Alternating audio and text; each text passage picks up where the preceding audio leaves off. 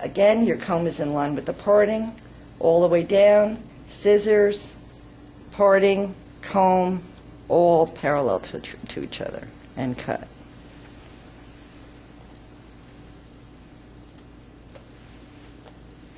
Notice I'm not pulling anything, and I'm not doing this. I'm not adding angles. I want a natural flow, the way the hair naturally comes out of the head within the parting that I'm putting into the design.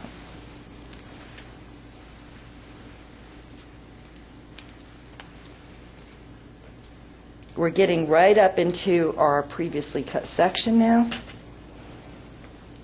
our section line.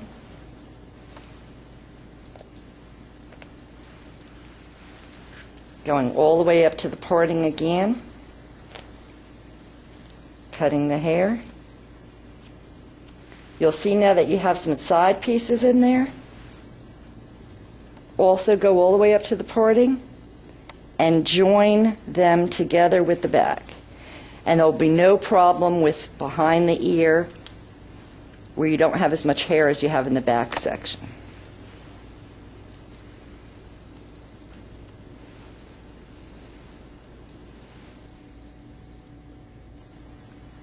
Okay, we're right to our section piece here, where we're joining now the side, again on this side, to the back, and we're not pulling anything.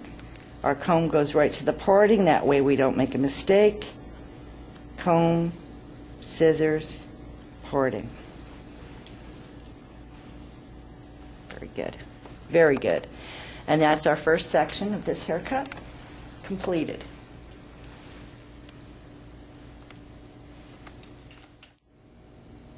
We've now joined the back and the front sections of the perimeter of this design. As you've noticed, we're cutting with absolutely no tension in this design. This will also ensure that the cut will be straight. You've also seen that we've been following our parting all the way along, and the perimeter matches the parting line that we have previously put in the section cut. We can now start working all the way from the center back to the front, following that same line. So just take your comb and start carving out your sections. You can take as large a section as you want, as long as you can see your guide. In this cut, the larger the section you take, the better it is. As long as you can see your guide through the section piece, you're fine.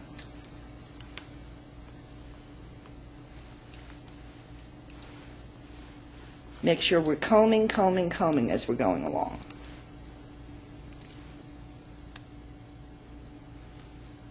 And we're getting closer to the center part of the top of the head. Move that out of your way.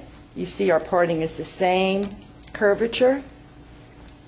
Make sure that the section is really wet.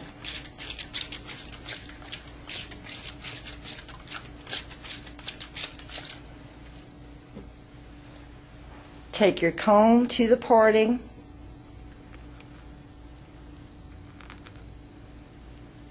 Scissor, comb, in line. Right up to the top again. A lot of people start just combing the hair from the midsection. If you do that, you're going to lose your line. Always back up to the parting, down, following with your comb and your scissors.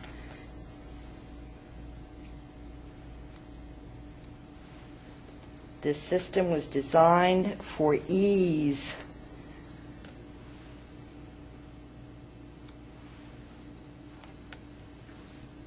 And down.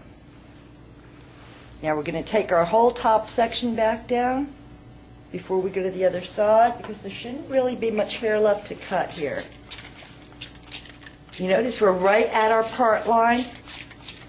It's going to feel like you're pulling back a little bit, but it's actually going to ensure that the haircut comes out straight. So you're going now right with your parting from the top. Make sure you comb everything out really nice so you can see. And as I said, there's not really that much hair left to cut here. Right to the top parting down.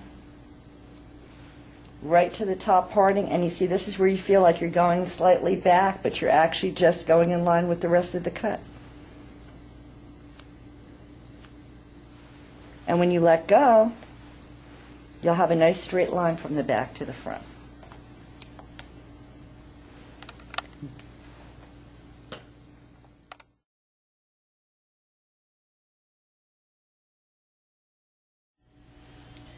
We'll be finishing up the other side the same way, making sure we're in line with the parting, taking our section. We're now joining the front to the back.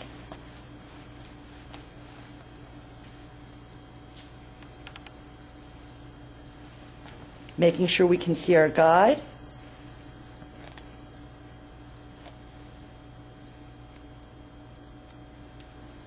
Taking the teeth of the comb all the way up to the parting.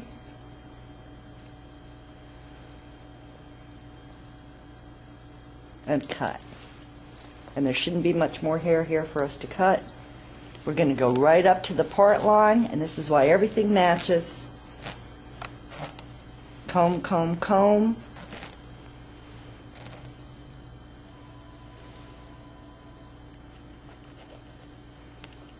All the way down.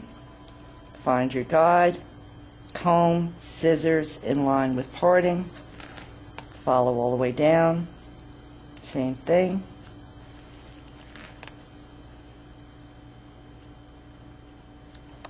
And your bob is cut.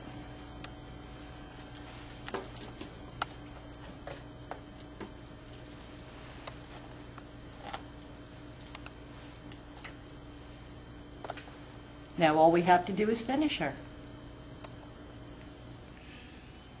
Now as you can see in our finished design, the hair naturally falls in its natural fall line. It's even all the way around.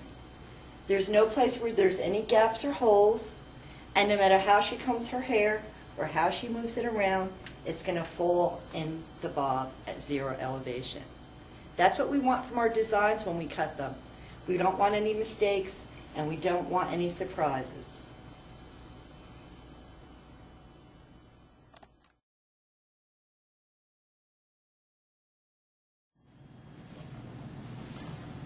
The bone structure of the head is extremely important in hair design.